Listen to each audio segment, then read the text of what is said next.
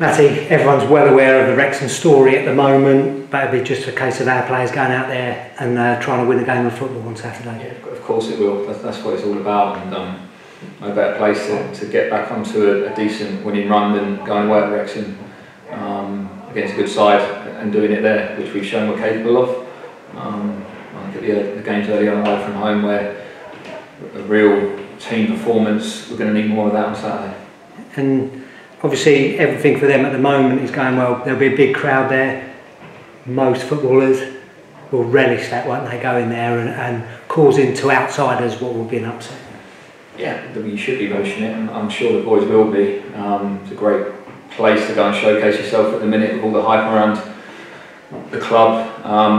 And we know what we're up against. We're fully prepped. We work today, we work again tomorrow.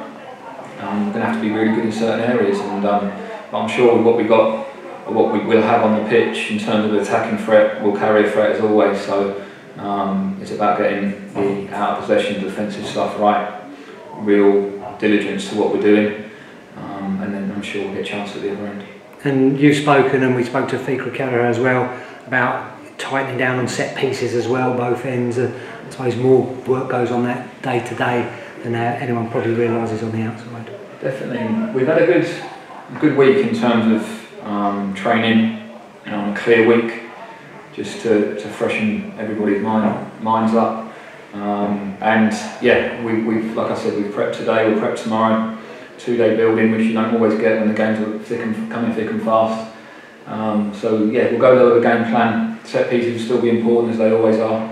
And like I said, the game plan will need to be carried out really well. Yeah, and as has been the case the last few weeks, got injuries to think about and deal with, but sometimes that's just opportunities for other players to come in and show you what they can do.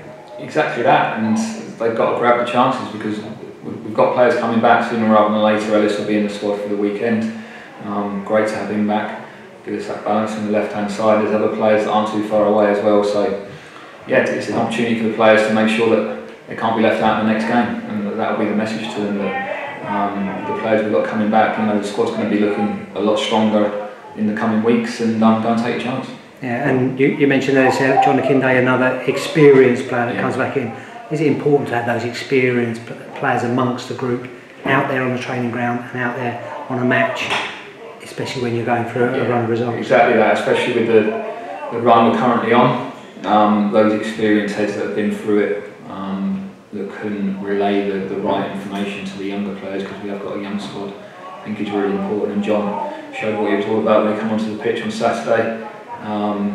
Ellis will be the same, Hawley when he comes back, Tom Dallison, those kind of players. Kelvin's just recently come in but been brilliant. So yeah, that'll be really important moving forward.